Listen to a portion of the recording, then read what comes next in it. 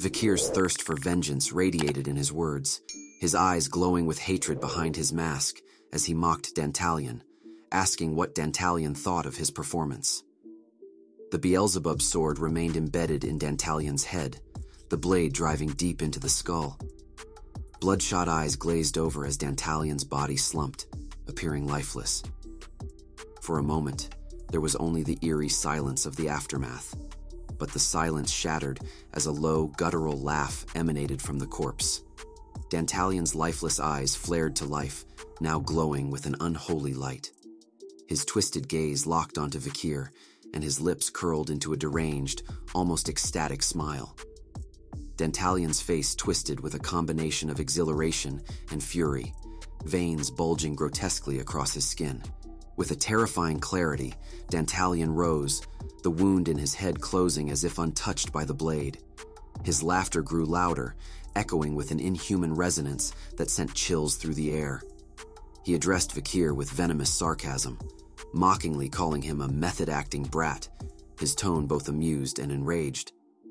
Dolores stared at the scene before her, her expression a mixture of confusion and fear as the realization dawned that Dantalion was still alive. Despite the blade of Nighthound's sword lodged deep into his skull, Dantalion's gaze shifted to her, his lips curling into a sinister, mocking smile. A flood of questions overwhelmed her thoughts, and her horror deepened as she turned to Vikir, desperate for answers. How could he still stand, unfazed by such a grievous wound? Vikir remained silent, his piercing gaze locked on Dantalion, assessing the grotesque reality of his foe. He knew now that Dantalion's position among the 10 elite corpses was not mere legend. It was a testament to his unnatural resilience. Dantalion's laughter, rich with malice, broke the oppressive silence as his twisted amusement became apparent. He reveled in the tension, his cruel smile widening when he acknowledged Vikir as the one responsible for Andromalia's demise. Suddenly, a grotesque transformation began. The back of Quilty's head split open with a sickening crack, flesh and muscle strands tearing apart to reveal another face concealed within, beautiful, pale, and framed by snowy white hair, yet undeniably inhuman. The demonic glow in Dantalion's eyes remained unchanged. With a casual malevolence, he lamented losing Quilty's face, a guise painstakingly acquired, though his tone betrayed no genuine regret. Instead, it was an opportunity to flaunt his horrific power. Dantalion emerged fully from Quilty's corpse, discarding the hollow shell of his former disguise. His slim, feminine form stood radiant and unnerving amidst the carnage. He laid a hand on the lifeless shoulder of the discarded body, as if mocking its fragility, and revealed the horrifying truth. Every face he wore was stolen, a trophy taken from its owner, along with their memories, life force, and identity. Each mask was another piece of his seemingly indestructible existence. Vikir's fury boiled over as Dantalion taunted him. He lunged with lethal speed, his sword raised, thirsting for vengeance. Dantalion's smug grin faltered as Vikir's blade struck, plunging deep into his stomach. The force of the attack sent shockwaves through the room, and the demon staggered, caught off guard by the sheer ferocity of the strike. Dolores watched the exchange, her expression a mix of horror and sorrow as the consequences of the battle unfolded before her. From the body Dantalion now inhabited, a desperate cry broke through the tension. The woman's voice, no longer controlled by the demon, pleaded for mercy, her sobs raw and filled with terror. Tears streaked her bloodied face as she begged to be spared, her words laced with despair. Her body, still under Dantalion's influence, began to deteriorate, blood streaming from her eyes and mouth as her own existence unraveled. Despite her cries, the mortal wound was irreversible. Her voice faded into silence, her eyes dimming as the light of life extinguished. Vikir withdrew his blade without hesitation, his expression cold and resolute as the lifeless body crumpled to the floor. Dolores trembled, tears welling in her eyes as the weight of what she had witnessed pressed down on her. This was not just a battle of steel, but a brutal confrontation with the horrors of demonic manipulation and unthinkable sacrifice. Vikir stood still, his gaze fixed on the lifeless body before him. Behind him, Dolores clasped her hands tightly over her chest, her sorrow palpable as the weight of the innocent life lost pressed upon her. Her mournful expression reflected the grief of witnessing a tragedy too horrific to comprehend. The corpse of the woman lay motionless until a sudden, unnatural twitch disrupted the stillness. With a grotesque squelch, the body split open, viscera spilling as a man slowly emerged from the shattered remains. His movements were sluggish and disoriented, his face twisted in confusion. Rising unsteadily, he sat within the remnants of the woman's body, his head turning from side to side as if searching for clarity. He muttered incoherently, his hand pressed against his head, recounting the last moment he remembered, buying meat pies for his daughter before darkness claimed him. Vikir did not waver, his stance unwavering and his grip on the Beelzebub sword firm. The man's words faltered, his sentence unfinished, as Vikir swung the blade in a single, brutal motion. The strike was clean and decisive, severing the man's head and sending it flying through the air. Blood sprayed in an arc before the lifeless body crumpled to the ground, a grim echo of the previous death. The air around Vikir seemed to freeze as his voice, calm and cold, cut through the tense silence. He declared Dantalion's arrogance for thinking such a ploy would work. The glowing lens of Nighthound's mask reflected the next unsettling sight, a child's face, streaked with tears, emerging from the remains of the man. The child's trembling hands covered his face as he began to sob, his small frame shaking with the effort.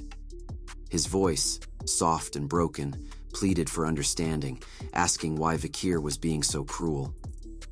He wiped at his tear-streaked face with tiny fists, his cries rising in pitch as if trying to tug at any shred of sympathy from the man before him.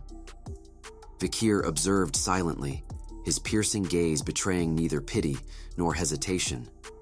The child's weeping grew louder, his cries desperate, but Vikir's calm demeanor did not falter. Finally, Vikir responded, his voice devoid of emotion, exposing the ruse. He had seen this ploy before in the face of Andromalius and knew the depths of Dantalion's deception. The act held no power over him now. The charade crumbled as the child's weeping stopped abruptly. His innocent features distorted grotesquely, and his eyes shifted to an eerie, luminous green, the unmistakable signature of Dantalion. A sinister smile crept across the demon's face as he mockingly acknowledged Vikir's immunity. His childlike form began to contort, the delicate fingers of his hand elongating into a razor-sharp spike. With a sudden, violent motion, Dantalion launched a mask-like fragment of his visage directly toward Vikir. The fleshy projectile struck Vikir's wrist with an audible crack, the unnatural object latching onto his flesh. Tendrils of demonic essence began to spread from the impact point, attempting to merge with his arm, their movements writhing and alive with malevolence. The air grew thick with tension as the battle between will and corruption began anew. The sudden strike caught Vikir completely off guard, his gaze snapping to his wrist in shock and pain as tendrils of malevolent energy began to burrow into his flesh. A searing heat spread from the impact site, and his arm felt as if it were being consumed from within, 1,000 needles stabbing into his nerves. Dantalion grinned wickedly, calling the attack a gift, his voice dripping with mockery. Before he could savor his taunt, Vikir retaliated in a blur of motion, swinging the Beelzebub sword with brutal precision. The blade cleaved through Dantalion's neck, sending his head spiraling through the air. But even severed, the head did not fall lifelessly. Instead, it twisted unnaturally, spinning rapidly as grotesque limbs sprouted from its sides. Flesh stretched and melded grotesquely until Dantalion reformed into the lithe figure of a young man with dark hair. His hands and feet dug into the ground with claw-like force, halting his momentum as he came to a stop several feet away. A mouth appeared on his palm, curling into a cruel grin, its high-pitched laughter reverberating in the scorched air. As Dantalion stood grinning, Vikir faltered. A wave of overwhelming confusion and terror crashed over him, his vision blurring as if the world were spiraling out of focus. His breathing grew shallow and erratic, and the weight of the face growing on his wrist clawed at his mind. His knees buckled under the force of the mental assault, and he collapsed onto the ground. The pain was unlike anything he had endured, searing, all-consuming, as if his very identity was being stripped away. Behind him, Dolores watched in alarm, her voice trembling with concern as she called out to him. Vikir couldn't respond. His mind was already splintering under the pressure of foreign memories invading his consciousness. Dantalion's face, now adorned with additional eyes and mouths that blinked and grinned in horrifying synchronicity, leered at Vikir. From his hand, another eye opened, its glowing gaze piercing into Vikir's soul.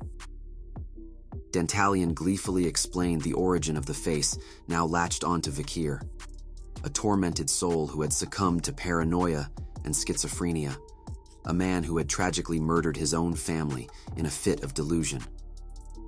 The face embedded in Vikir's wrist began to pulsate, its grotesque features twisting and shifting. Its essence spread like a parasite, merging its traumatic memories with Vikir's own, sending his mind into a chaotic spiral. The pain intensified as the face took on a life of its own, creeping upward and beginning to distort half of Vikir's features. His expression split, half a demented smile, half his own grimace of agony. Dantalion mocked Vikir, his words laced with sadistic pleasure as he noted how two conflicting sets of memories were colliding within a single mind. Vikir's own past began to blur and meld with the horrifying trauma of the schizophrenic man, threatening to unravel his very sense of self. The edges of his consciousness frayed, and his vision flickered between moments of his life and the anguished memories of the other. The torment was relentless, a cacophony of emotions and pain battering his psyche. Dantalion's amusement turned to astonishment as Vikir made a desperate decision. Through sheer willpower and unimaginable pain, Nighthound raised his blade and severed his own arm at the elbow. The sickening crunch of bone and the splatter of blood filled the air as the dismembered limb fell to the ground, writhing as the parasitic face continued to contort grotesquely. Vikir staggered, but stood tall, his breathing ragged and labored, his face pale from the loss of blood. Behind him, Dolores gasped in horror, her hands covering her mouth as tears welled in her eyes. She couldn't comprehend the sheer resolve it had taken for Vikir to mutilate himself to break free from Dantalion's grip. Her gaze was filled with anguish, but Vikir, his expression steely despite his pain, reassured her with a glance not to worry. To her astonishment, the wound at Vikir's elbow began to knit itself back together almost immediately. Muscle fibers wove back into place, veins reconnected, and new flesh grew over the site until a fully intact arm emerged. The process was rapid, unnerving, and seemingly impossible. Vikir flexed his regenerated hand, showing no sign of the previous injury, his calm voice explaining that while he faced demons, he himself was far from ordinary. Dantalion observed silently, his grin widening as understanding dawned. His gaze lingered on the Beelzebub sword in Vikir's grip, sensing its potent energy, an unmistakable relic of Dantalion's own creation. Recognition flared in his many eyes as he also noted Vikir's powerful aura, one befitting a warrior of the highest degree. A gleeful, twisted smile stretched across Dantalion's face as he realized the formidable challenge before him. This battle would not end easily. Dantalion's hand began to churn and swell unnaturally, the flesh bubbling as grotesque shapes emerged from beneath the surface. Distorted faces began to push through the skin, their features warped and incomplete. Eyes too large, mouths stretched unnaturally wide, and half-formed expressions frozen in agony. The bubbling stopped as his fingers thickened and hardened, resembling jagged, blackened spikes, their edges gleaming with lethal intent. Dantalion's gaze flickered with cruel amusement as he raised the malformed appendage, aiming it toward Vikir with deliberate malice. Vikir, sensing the shift in Dantalion's tactics, immediately adopted a defensive stance, his grip on the Beelzebub sword tightening. His body tensed, every muscle coiled and ready to spring into action. Behind him, Dolores stood frozen, her hands trembling at her sides, her eyes wide with fear. The sinister aura radiating from Dantalion's warped hand left her paralyzed, unable to move or even cry out. The demon's focus shifted abruptly from Vikir to Dolores, his predatory gaze locking onto her as his grotesque hand adjusted its aim. Her breath caught as the realization dawned. She was the target. Time seemed to slow as Dantalion's hand erupted, sending a searing projectile of dark energy hurtling toward her. She squeezed her eyes shut, bracing herself against the inevitable. Before the attack could reach her, a sharp metallic clang shattered the tension. Vikir had intercepted the strike, deflecting it with the precision of the Beelzebub sword. Sparks flew as the blade absorbed the impact, the dark energy dissipating into the air. The force of the block rippled through the hallway, causing loose debris to scatter and dust to fill the air. Dantalion's smile widened, the grotesque transformation of his hand escalating further. More eyes and mouths sprouted across the corrupted flesh, their pupils darting and mouths chattering incoherently, emitting fragmented whispers and guttural groans. Each grotesque feature seemed alive, writhing and twisting in an unnerving symphony of chaos. The mouths grinned hungrily, as if relishing the tension in the air, while the eyes glared with malevolent intent, focusing on Vikir and Dolores with unsettling precision. Dantalion's voice oozed with malice as he took a step forward, the grotesque hand pulsating ominously. His smile stretched unnaturally wide, revealing rows of jagged teeth. He gloated, gesturing to Dolores with his monstrous hand, as if savoring the fear etched on her face. His words dripped with mockery, delighting in what he perceived as a newfound vulnerability in the Nighthound. Vikir's silence was unyielding, but his stance grew even more resolute. Dolores, still trembling, clutched her chest, the weight of Dantalion's implications sinking into her like a cold dagger. Dantalion hurled more grotesque, wailing faces toward Dolores, each one streaking through the air like a projectile imbued with malice. Vikir, unflinching, stepped in between her and the attack, his blade a blur as it intercepted and deflected each grotesque face. The severed remnants of the faces disintegrated mid-air, their cries fading into silence. Dolores called out to him, urging him to focus on the demon instead of shielding her, but his determination remained unwavering. Her heart pounded at his words, and despite her fear, she clenched her hands tightly, knowing she couldn't falter. Yet dread continued to course through her veins, her trembling betraying her inner turmoil. The golden aura surrounding her faltered, her resolve crumbling under the weight of fear and guilt. Her vision blurred with tears as panic overtook her. Dantalion's malicious grin widened. His plan had worked perfectly. Dolores froze as one of the discarded faces landed near her feet, its features softening into something horrifyingly familiar. It was Quilty's face. Her breath caught as the familiar voice emerged from the twisted visage, sobbing and pleading. The recognition sent a wave of terror through her, and her trembling worsened. Dantalion snarled in frustration and shifted tactics. His arm began to convulse violently, expanding grotesquely. Veins of pulsating green light spread across the flesh as his arm transformed into massive, translucent tentacles. The appendages glowed faintly, a sickly luminescent green, their surface slick and shimmering like oozing living glass. Embedded within the writhing mass were hundreds of faces, distorted and contorted, their expressions locked in endless torment. The tentacles surged forward, their immense size filling the hallway and slamming into the walls, leaving cracks and rubble in their wake. With a bellow, he unleashed the tentacles, which lunged toward them like massive serpents, their faces screaming in anguish. Each movement caused the hallway to quake, the translucent appendages smashing through walls and sending debris flying. Dantalion's grotesque arm now filled the space, its size dwarfing Vikir and Dolores.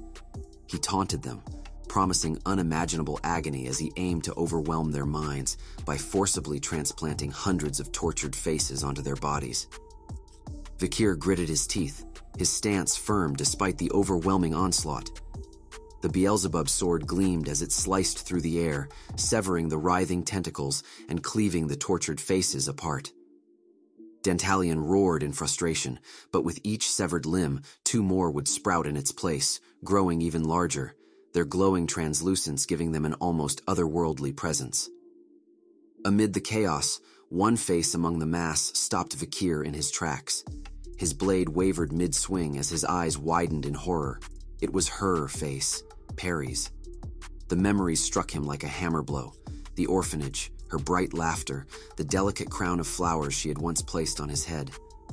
Her smiling face in his mind was now replaced by the sorrowful, anguished visage in Dantalion's arsenal.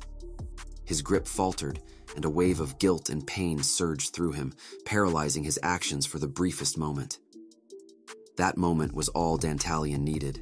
The tentacles surged forward, their massive forms wrapping around both Vikir and Dolores. The faces screamed and wept as the translucent mass engulfed them entirely.